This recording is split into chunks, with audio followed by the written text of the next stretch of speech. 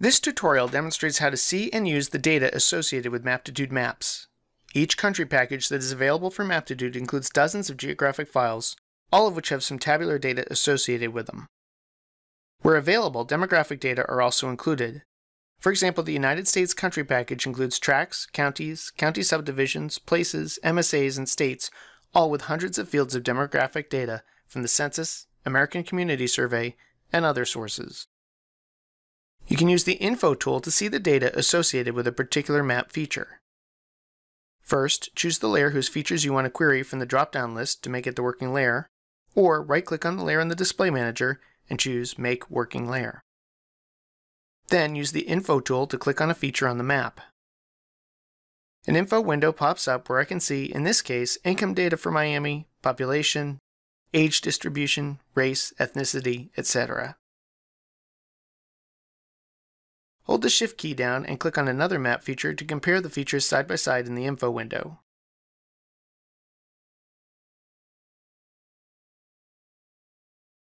You can also display tabular data for the entire layer in a data view by right-clicking on the layer in the Display Manager and choosing New Data View.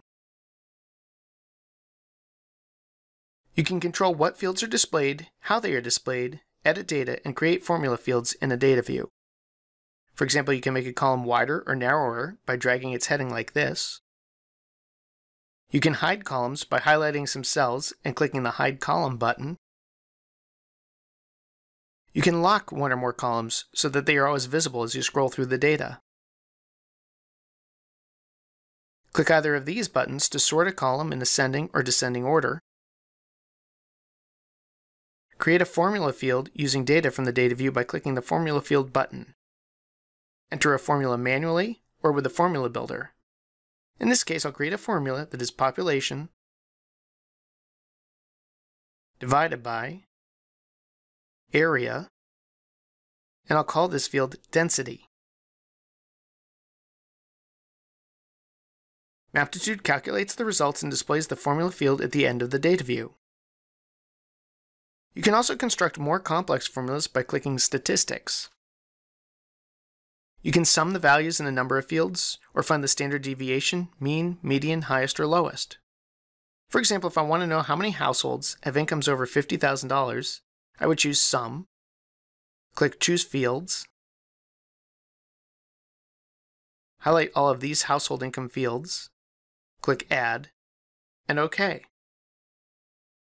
Now when I close this dialog box, you can see the formula has been filled in, so I can just name the field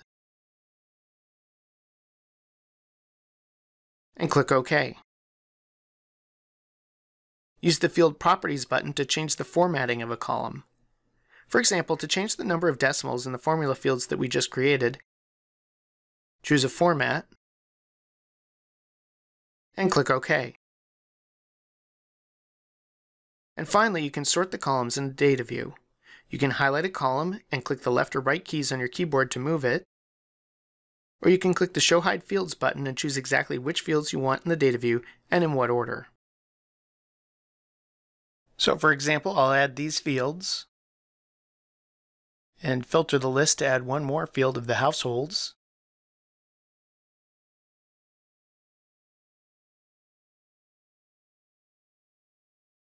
And click OK. And that wraps up this tutorial on working with data.